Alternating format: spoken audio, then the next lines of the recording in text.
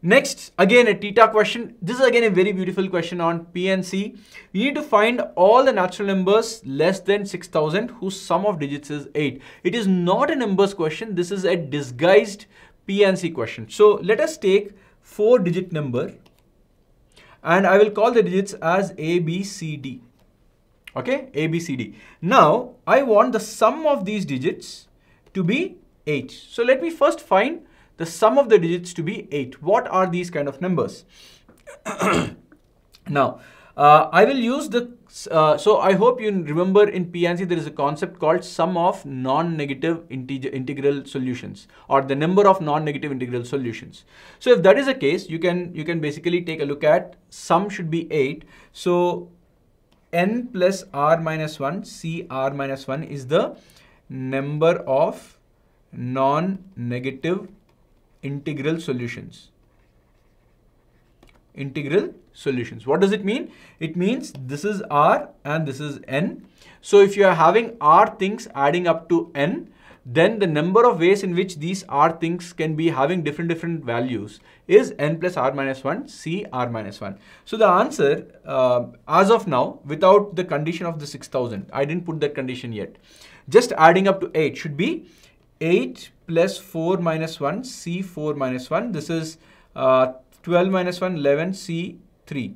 11 c 3 is 11 factorial. So 11 into 9, 10 into 9 by 3 into 2. So 3 goes 3 times, 2 goes 5 times. So 15 11s are 165. But don't be in a hurry. This is not your answer.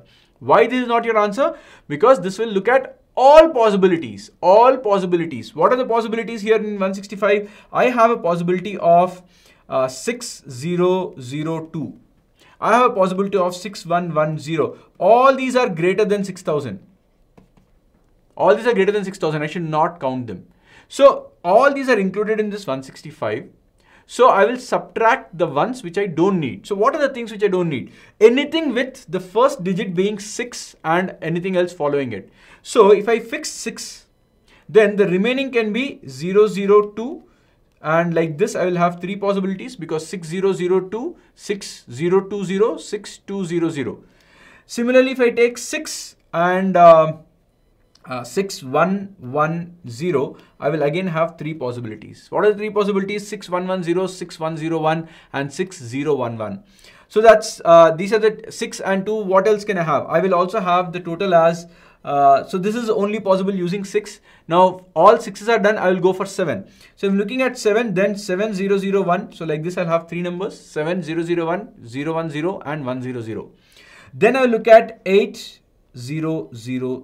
This will be 1 number. This is also counted. I should not be counting it. So total of 10 numbers are counted in this 165. I should not count them. So therefore my answer will be 155. It's a very nice question, disguised as a numbers question, but actually it's a PNC question. Now you might be wondering, I'm looking at all natural numbers. Why am I considering only 4-digit numbers? Where are the 2-digit numbers? Where are the 1-digit numbers? Where are the 3-digit numbers? Now, the beauty of the problem is these 165 takes cases like 0620. This is actually a 2-digit number. 0620 is 62. That is already counted in your 165. Because your nature of A, B, C, D are non-negative, which means they can be zeros. So if A is 0, then I'm looking at a 2-digit or a 3-digit number. If B is 0, then I'm looking at if B is 0, then I'm looking at a 2-digit number and so on and so forth. So that is basically your answer, 165. Okay, let's 155. Let's move ahead.